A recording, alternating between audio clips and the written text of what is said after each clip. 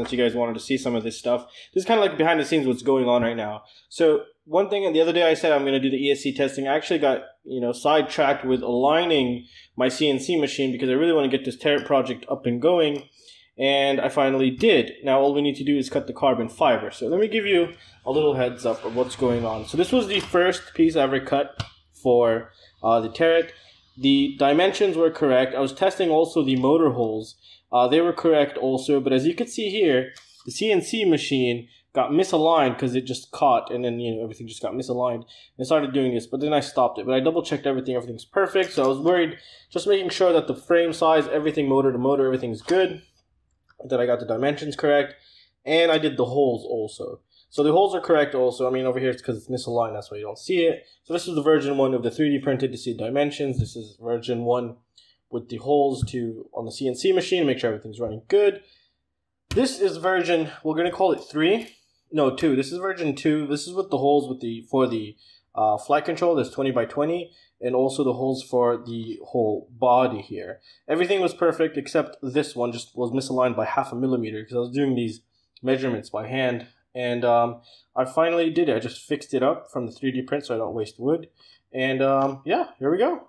It's awesome. However, you'll see the motor hole is not perfect. That's fine because I didn't secure it down with tape below it. And what happened is it just came loose. And then I stopped it, and then I picked it up, I put the thing on the bottom. But the innermost holes, the most important ones, are complete and they're correct. But I know the motor holes are perfect also, I just need to secure it. So the turret project is, we'll say 80% complete. All I need to do is cut it out of carbon. This is the original bottom plate here. So as you can see here, this is how it comes. It has this little piece on the bottom here. And yeah, there's a missing standoff, but that's on purpose. When we first received the turret, everyone would remove this standoff so they could access the USB. So I need to go look for it. That was more than 7 months ago when I did that. So I have to go find that one. But I really don't care if I find it or I don't find it. It's cool though. So this is one thing that I'm doing, or I've been doing. Another thing is I've been aligning and realigning and modifying my 3D printer. I changed the extruder to the Titan because I wanted to do flexible filament because I was sick of the Bowden buckling like crazy. So I've gotten a couple of filaments just to see what's good for our hobby. I got like a TPU, obviously. I got 95A rating, 92A rating. These are the short ratings. You can search it, or I'll leave a link to like a graph down below to show you. So it's very difficult with that graph to make out how strong that material is going to be and what it's going to be good for. So these are made out of 95A. They seem good. These are a little bit stiff. And then I also have a 92A, and I also have Ninjaflex. Ninjaflex is very flexible. I don't think it's useful for almost anything that we're going to be using. And this is something called Armadillo. It's like 85D or something. It's too stiff. So it's basically like PLA. So there's really no reason that you would use this, really. I can't find any reason. So good thing I just got a sample of these. So yeah, those are good. But this I also got 0.5 kilogram. So we're going to be doing this. I got 95A, 92A. I'll be testing 92A very soon. And as you can see here, I wanted to print one like the ones I get from Banggood. Like, I really like how stiff they are. This is too flexible, but I think because I printed wrong or the file was crap, so I think I'm going to go ahead and design my own here. But yeah, as you can tell, I had retraction on. I was not supposed to, and that's why it stringed like crazy. Those are all from the supports. But overall, it came out pretty good if you look at it. So I was very pleased with the Titan extruder there. So let's just take a look here.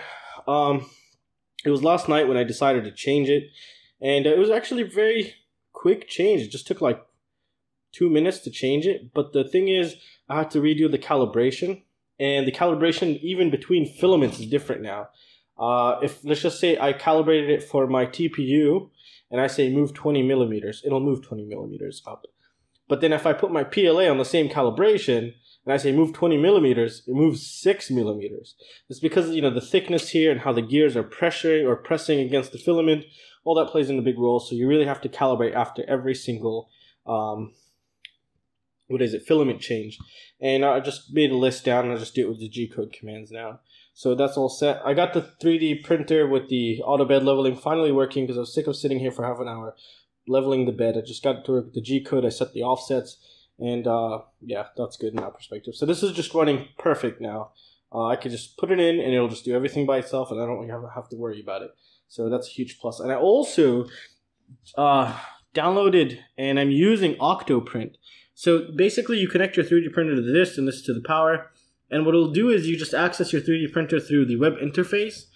And you can control it, check the G code, give you a live view of what's going on. I even connected my Logitech camera and it'll broadcast a live feed for you.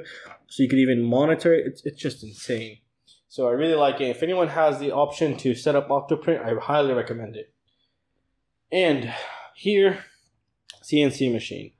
This took me maybe 4 hours today to get it aligned, and you know, it went perfect. Everything went perfect, but right now, a little bit ago, it kind of got caught. So it just kind of buckled a little right here in this area. As you can see here, this is how you know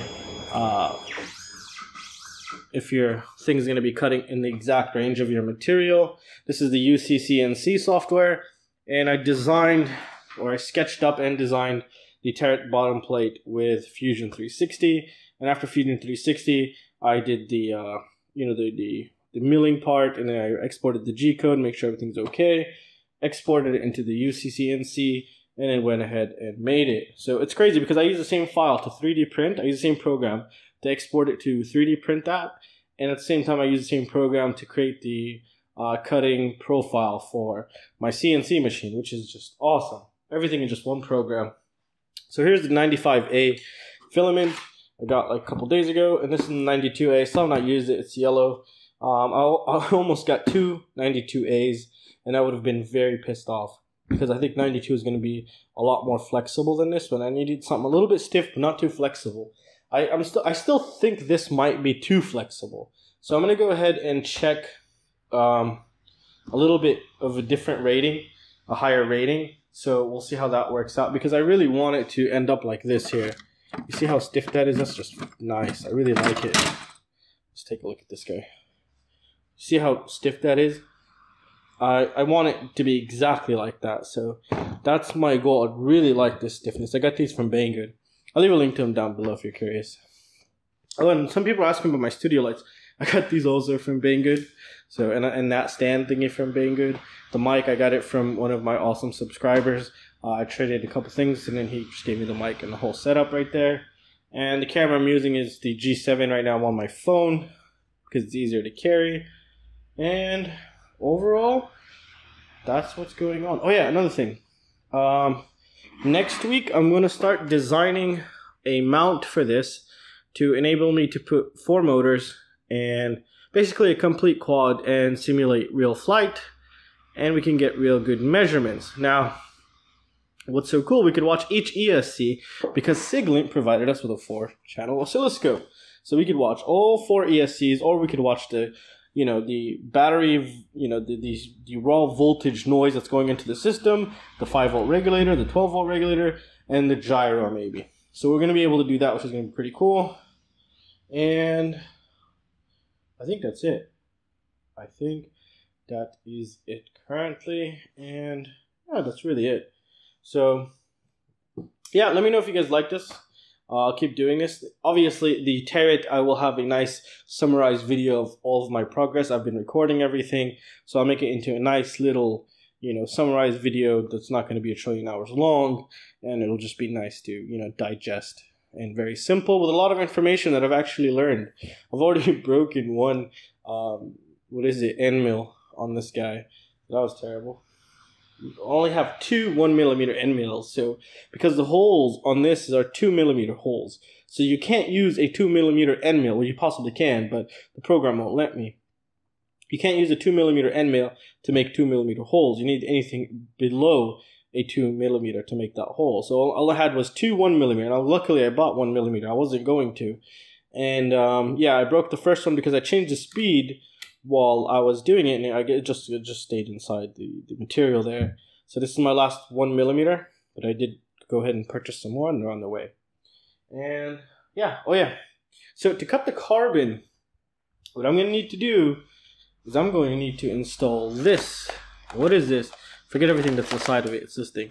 This is the milling bath that is for the CNC machine here. It's specifically made for this machine, and doesn't come with a screen, but here it is.